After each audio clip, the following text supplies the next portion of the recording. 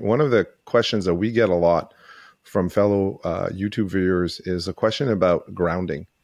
And you've done a good job in one of, well, all your books. You keep hashing it out, the grounding chapter.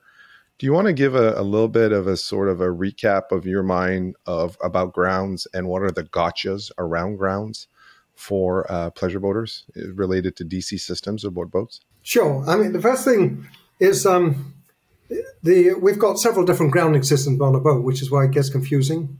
We have the AC grounding system in our AC systems. We may have DC grounding, for example. If an inverter is properly installed, it should have a case ground and also many battery chargers. And then we have bonding, which is another form of grounding for corrosion control. And we have bonding for lightning protection. So we have multiple grounding systems on the boat, sometimes related to the same piece of equipment. So that in itself is confusing. The core one that I think we should focus on first, Jeff, is the AC grounding, because that's fundamental to safety. And on all of our boats, the cases of most of our AC equipment should be in some way grounded, so that if we get an internal fault, that fault current is carried safely back to the source. But for that to work, if the source is shore power, the AC system also has to be tied to the boat's grounding system and to the water in some way. Otherwise, there is no path to shore power.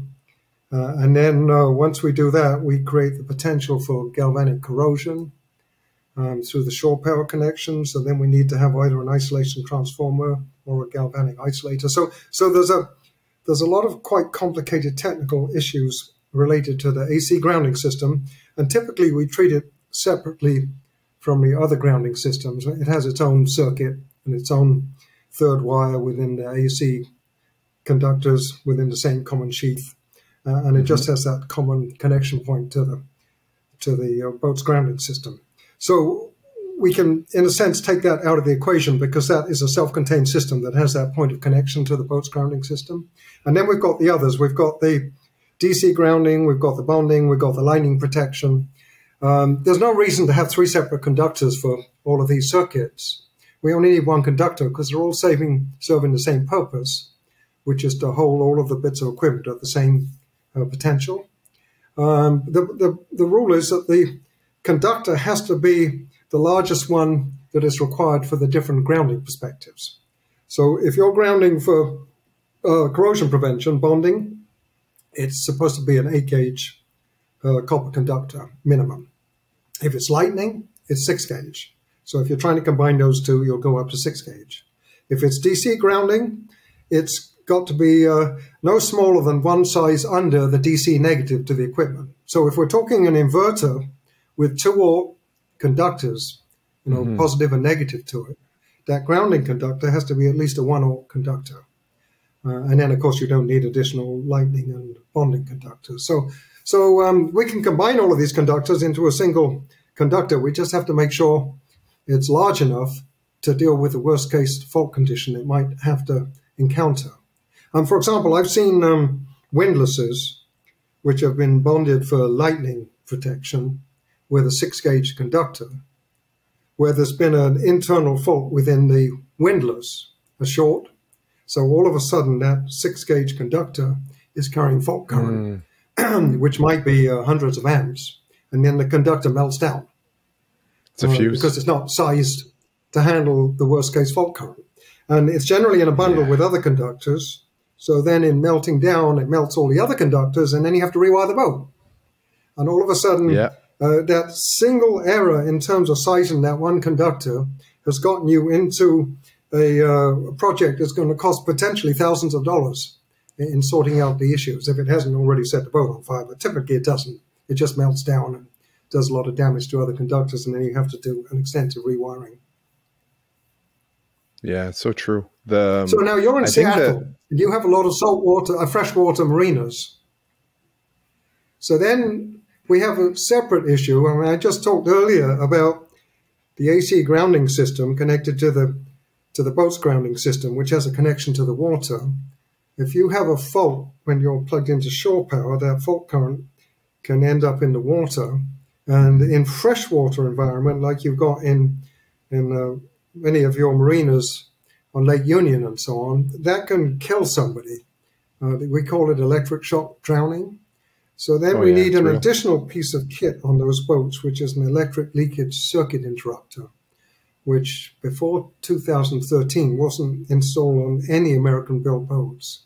But for those of your listeners that are operating in that freshwater environment in the Seattle area or anywhere else with older boats, they need to retrofit the shore power circuit with one of those electric leakage circuit interrupters, which are not expensive and it's not that big a job, but it's a really critical piece of safety equipment.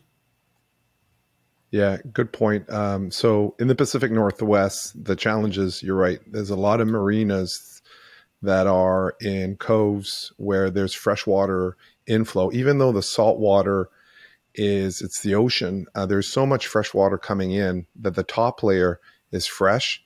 Fresh water, as you mentioned, not conductive.